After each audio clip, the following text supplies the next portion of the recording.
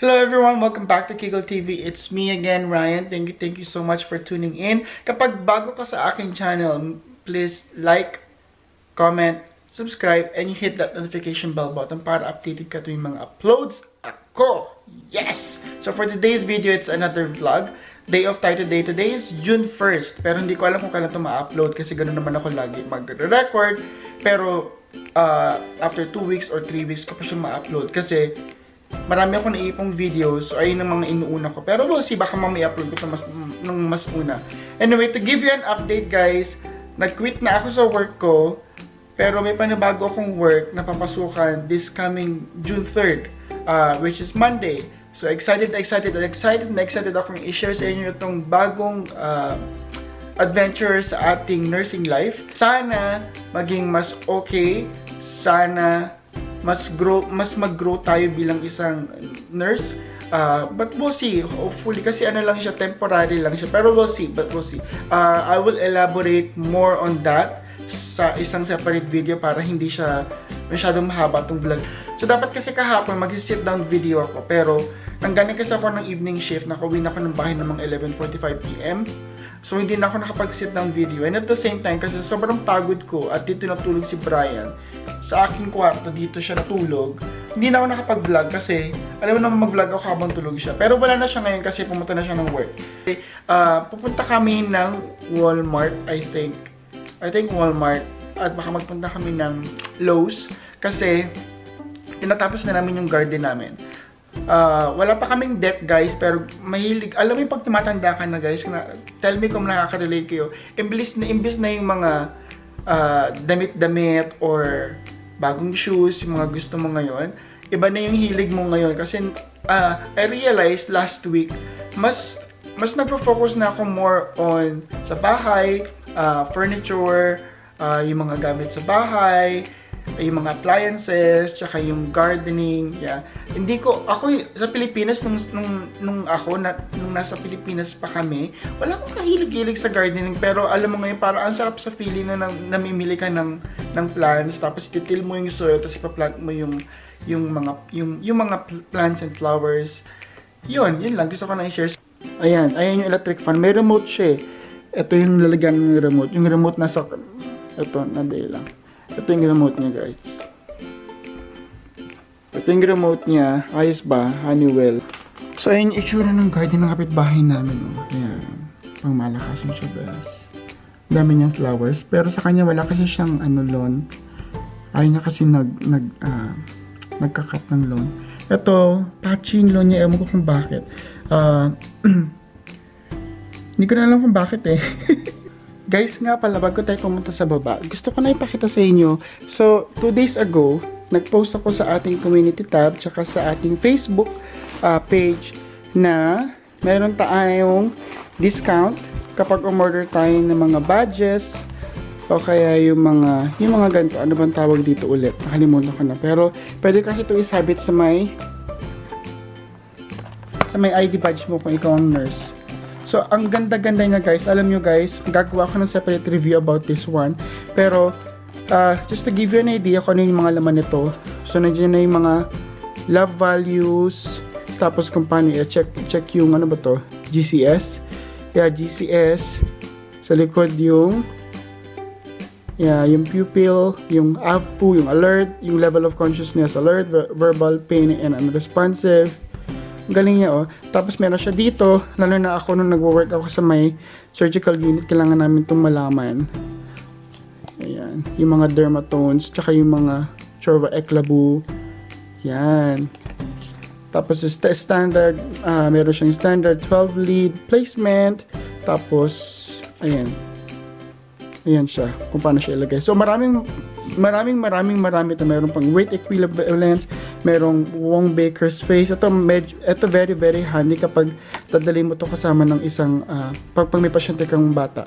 As a pinaka gusto ko talaga dito ay aside from itong mga cardiac auscultation at saka yung mga different kind of sounds is yung cranial nerves, kasi lagi akong alam mo yun, hindi ko pa masyadong kabisado kung paano i-assess yung bawat cranial nerves. So, nandiyan siya lahat. So, ayun yung nakalagay. Number 1, identify smell, eklabu, eklabush. Ganyan. Sa likod, ano ba sa likod? Ayan. Nakalagay ko anong cranial nerve dyan.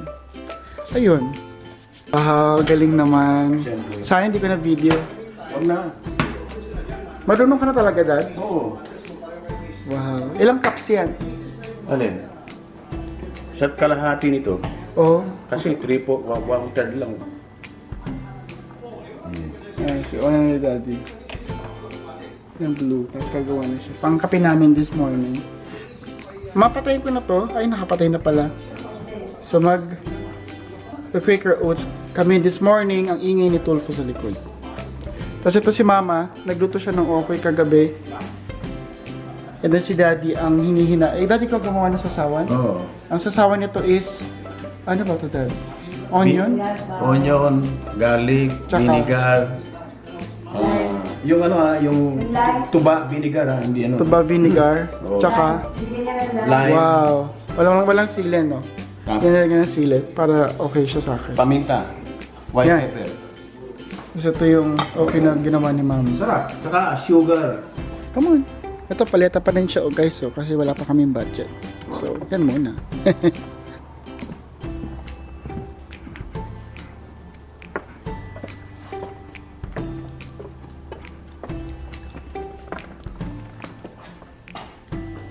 Sure. Ayan pala yung, ito yung nabili ko sa Amazon.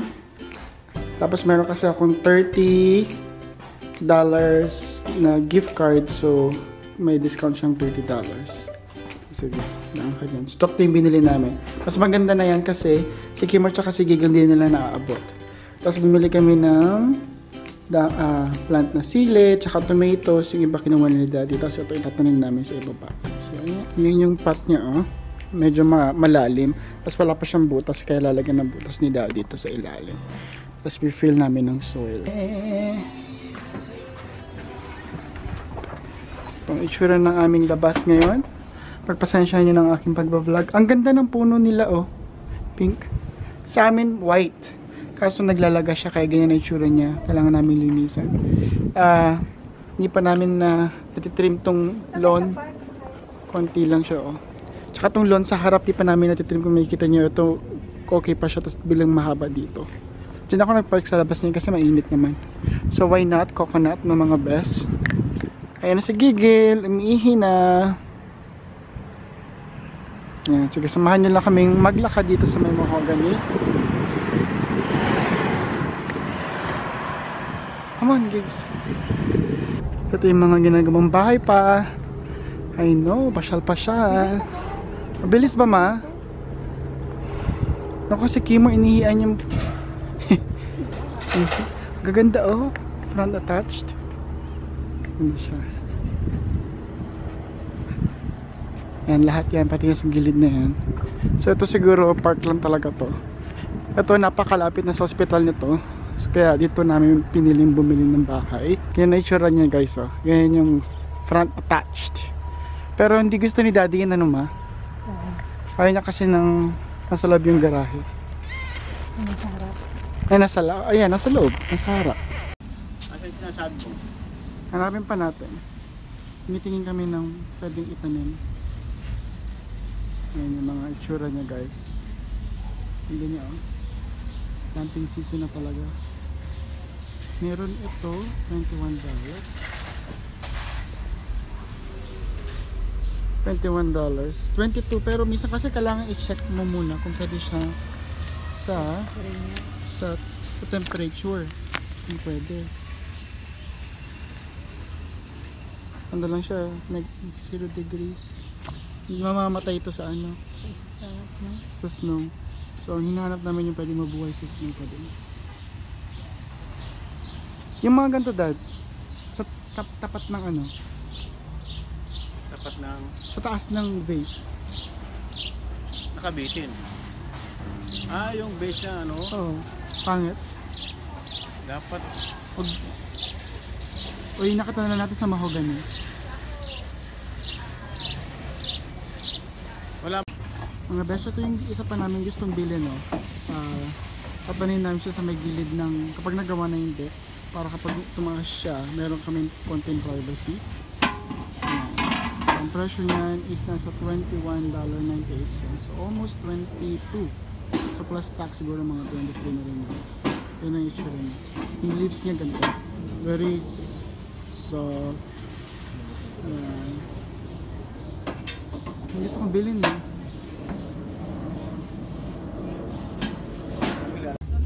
Guys, alam niyo ito, pwede siyang tanim dito sa Pilipinas. So, mosquito repellent siya. Ang pangalan nito is, hindi ko alam. Pero mosquito repellent, wala siyang pangalan ng plant. Pero ganito yung itsura niya. Ito pala, ang pangalan ng plant na to is ito. Pelargonium perennium.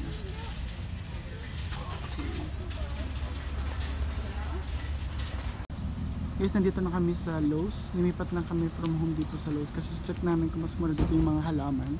So samahan niyo ulit kami. Sensya na sa vlog today guys kasi alam niyo na kapag adulting, ito na mga hilig ng inyong linkholders. Check muna kami. One eternity later. Sobrang init sa labas. Para sa amin nakakainit na to. 21 degrees lang yung nire-register niya sa may dashboard ng aking kotse. Pero nagsabi sa news, magpa-plus 28 siya ngayon. So sobrang init niya. And then tomorrow is plus 29. So pakita ko rin sa inyo na pamili namin sa labas. So sa vlog ko kanina, nagpunta kami ng Home Depot, ng Lowe's, tsaka ng Walmart. Hindi ko na na-vlog yung Walmart kasi palipat-lipat kami. Tinatry namin mag-canvas ng mas murang soil, tsaka ng halaman. Pero tingnan lang natin itong napamili namin. Tapos bumili kami ng dalawang ganito. Ang ganda niya oh. Ang tawag dito sa halamang ito is boxwood. Boxwood. So ganyan siya. Bala ko siyang ilagay doon sa may paso. Tataksan yung paso mamaya. So dalawa yung nabili ko. Isa, tapos yung isa na sa kabila. So, tapos bumili kami ng soil. 1, 2, 3, 4, 5. So that's garden soil. Ayan. So guys, lahat ng napamili namin, lahat niya naka-sale siya. Ito, ang price niya is 20... Namin natin yung price. 24.98 pero nabili lang namin siya ng $20 kasi nakasale siya. Bawal mag-ingay kasi sabi ni mama tutulog si daddy. Tama mo si daddy. Pagkatapos kumain, natulog. So si mama magpe-prepare siya ng pang... Ampalaya. Ampalaya ba? Akala ko lugaw. Ha? Ampalaya ba? Huli na ampalaya. Sabi mo yun. Oo, ampalaya. Huli ko Tapos, na. wow. Nagkakat lang siya ng onion. Tsaka ito may garlic na siya na diniktik. Narinig ko na diniktik kayo. Sa atin ba ito, ma? Oo, sa atin yan. Kaya tayo bumili ng ganyan. Tagal na. Ha? Hindi ko maalala. Tagal na yan. Kasi yung mga apo mo. Tapos daddy tulog.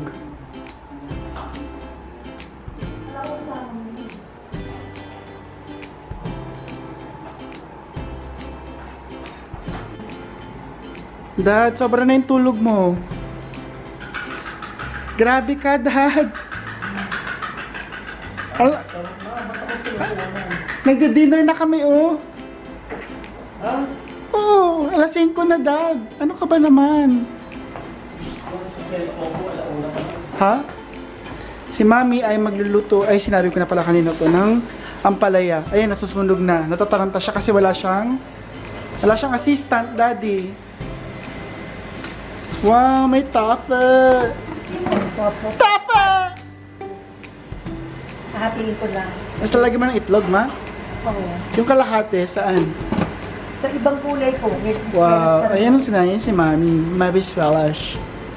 Ayun ang favorite niyang hipon. Napi-happy ko. Dati binili niyo sa Costco na ano? Oo, kaparaso.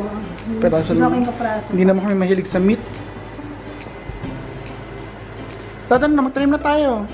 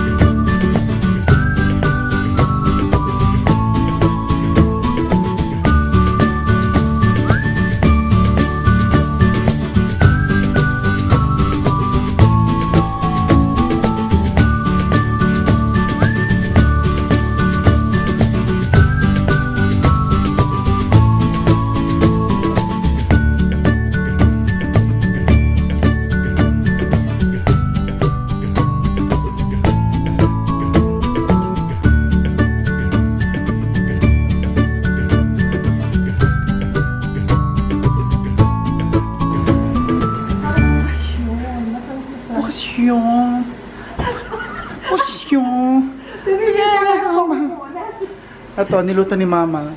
Comment down below, ano bang ulamin namin ngayon? Oh, what is your gusto? Paksiw? Ito, paksiw, syempre. Mahilig Pero ka sa ba paksiw nagluto o- ng... Or yung... Hoy, Mama, first time mo palaya. lang itong niluto. Yung paksiw yan. paano? Pero alam mo yung paksiw. Ano? Alam mo nga, natitikman mo yan sa Pilipinas, diba? First Kaya time? lang pata. Ang niluluto ko noon ay dyan. Ano to? Yung baboy na may laman. Ang pata kasi may buto-buto, diba? Eh, first time ko lang naman nakabili ng ano na saging dito kasi Lily, Lily flour. Ano, Dad? Maganda na. Gusto mo lagyan ng kahoy? Plywood? Parang baka parang dito tumumba? Hindi, Dad, dito oh. Yung plywood na yun, pwede natin ilagay lang sa gitna. Pampabigat lang. Alin yun? Ayun, yung plywood, yung wood, lagay sa gitna. Kilalim? What do you think? Parang hindi lang siya tumumba. Guys, ito na yung finished product, Chauviness. Pero itong vase, di pa namin napaplant. Kasi kailangan putasan nito, tsaka lagyan ng parang kahoy, para nakaangat to. So, tututubo to ng, malaki to eh. 90 feet yata ito. Pero ito-trim na lang namin siya ito-trim. Kasi ito, ayan. Tapos meron dyan, bawat is alternatingly na may tomatoes. Kasi sobra kami ng tomatoes eh. Pero ganyan na itsura niya, guys.